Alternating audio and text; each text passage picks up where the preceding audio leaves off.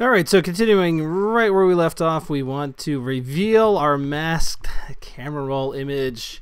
And what we're going to do is put an if-let statement here right in the very beginning. We're going to say image data as defaults, or you could say, I'll go with as defaults. That's what my notes have, but it's kind of more like from the defaults, from our NSUserDefaults. And this is going to be NS data type. And what we're going to do is then make this equal to, oh, and we've got our defaults right here, don't we? Defaults dot object for key, and of course that key is going to be the same one that we had right over top here, our camera roll picture. That is what is saving our picture in the NSUserDefaults. And keep in mind too, I'm not loading up the NSUserDefaults with pictures, because if you did take more than one picture or whatever, it's going to overwrite the other one.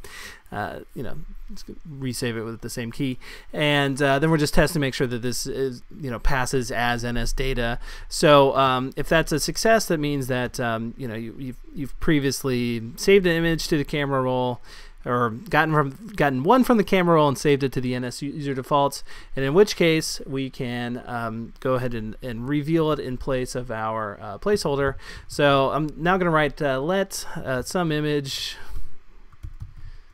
great vague variable name, UI image, and we're gonna create this from our data.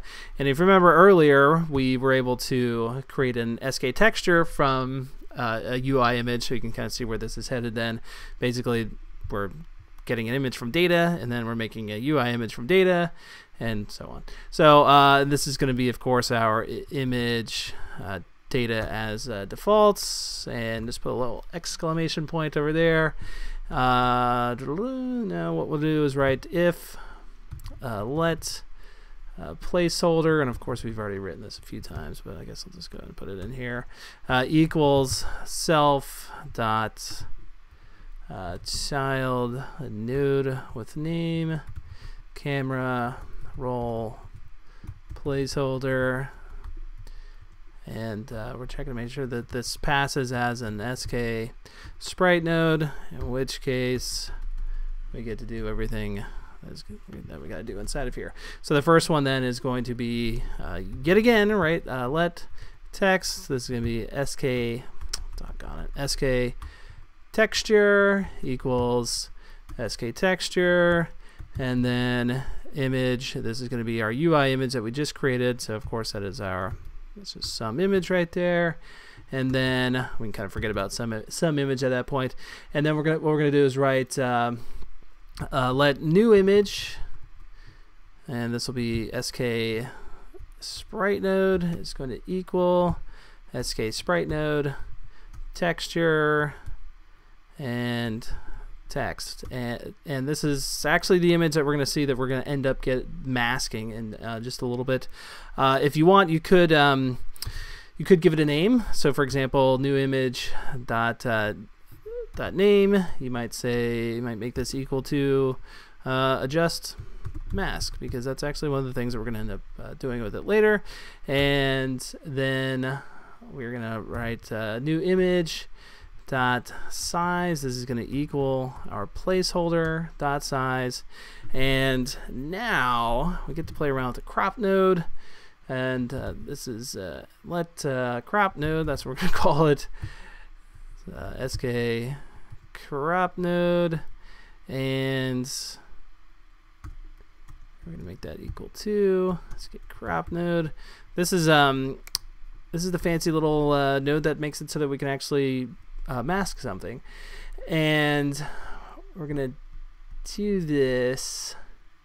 Well, let me show you kind of the short way of doing it. You can put in here crop node dot mask node is gonna equal SK sprite node image named, and then so for example, like ours would be face mask, right?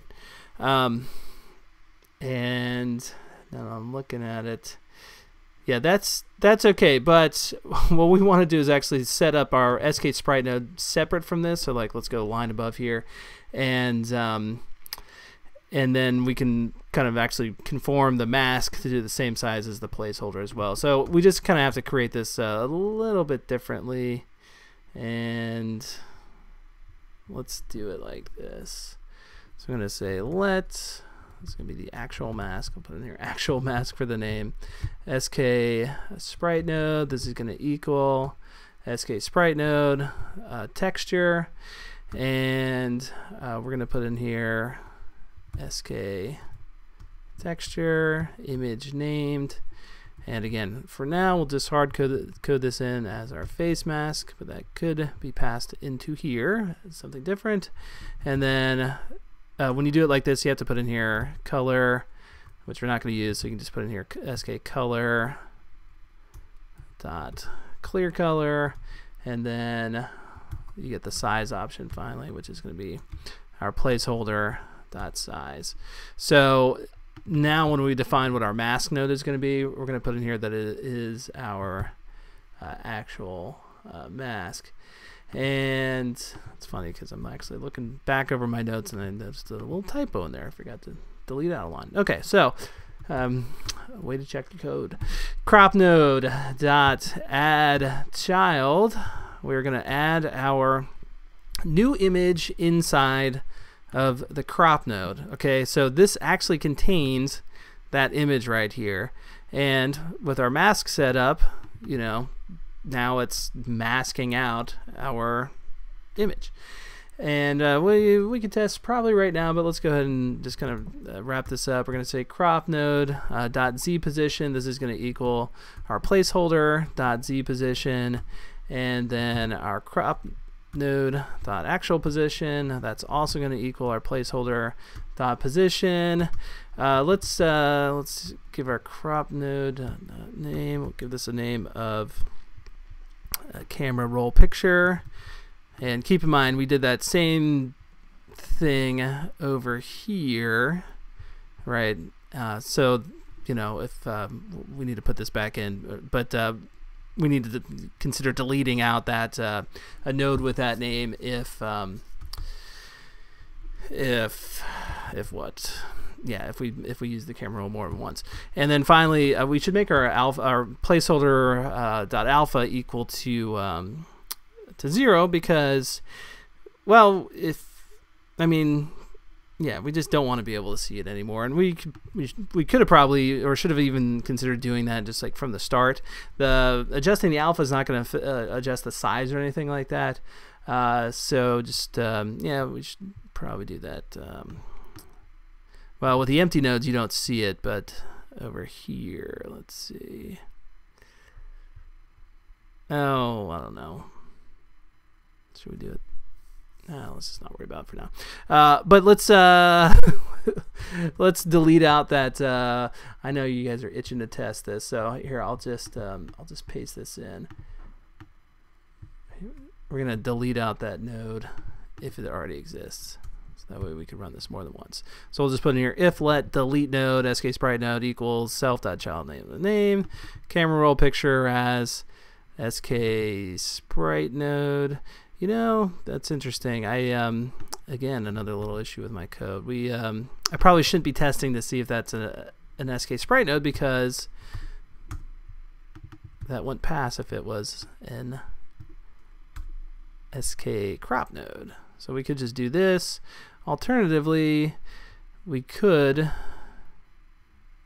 just take all of this out of here. Well, you know what? I'll test to see if it actually exists. Maybe this is essentially what I'm doing. So, all right, let's give it a shot, and I'll just again test on the iPad Air,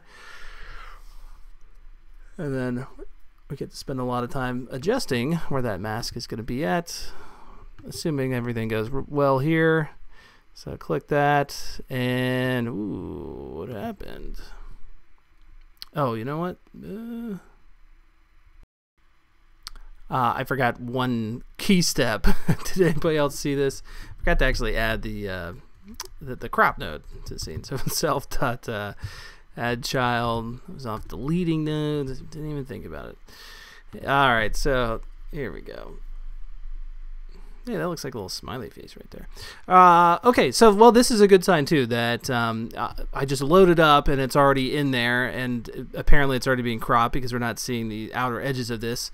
You know, we could, of course, test that by making that somewhat transparent, but let's... Oops, actually, no, I didn't mean to get rid of that. Let's go ahead and replace it with a different image, and so we'll go grab... What about this guy right here? Okay, that definitely seems to be working. Yet another Ewok fantasy, a waterfall with no trees around. So let's build this again real quick, and you know, we'll leave the time running, and I'll just talk over this so you can see that there's no shenanigans. And look, there it is. The image is magically back, a different image than the one that we had before, and of course we could just keep doing that, changing the images around and building this yet again and again.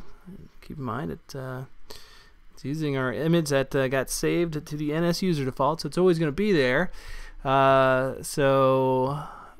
guess, yeah, now the next thing we need to consider is how we are going to adjust that mask and save those offset settings over time. And you know what? It is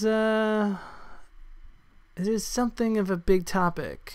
So let's do this. Let's come back and yet another video where we get to just talk solely about moving the mask around. And of course, you know, if you want to kind of play around ahead of time, you could test, you know, just clicking anywhere on the screen and bumping a child with the name of Adjust Mask around. So, yeah, there you go.